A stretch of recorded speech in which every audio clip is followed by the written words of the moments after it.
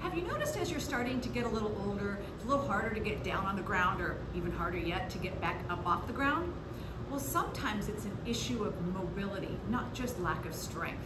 And as we get older, we lose the mobility in our hip joints, the ability of those ball and socket bones to move within the hip joint. So I have a couple of quick things to show you today that can help your hip mobility, and you do not have to go to a gym to do them. And if you have a firm enough bed, you can probably do them on your bed as well. There's lots of ways to get your hips more mobile, but I like these because they don't require any balance.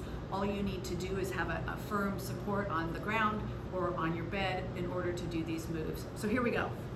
First one is lie on your back and bring one knee up into your chest and hold while you flatten that other leg out on the ground or the surface.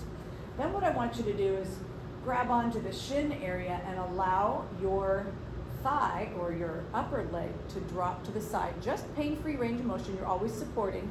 You could also grab from underneath.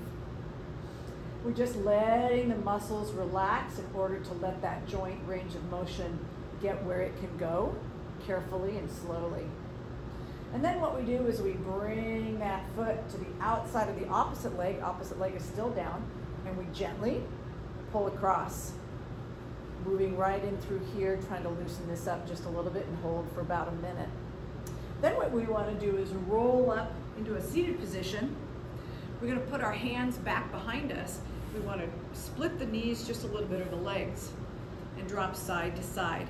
Pain-free range of motion. So if you can only go to here, that's what you do. And you rock back and forth. If you can drop those knees to the ground, drop them to the ground. Again, pain-free range of motion. Try for 5 or 10 repetitions.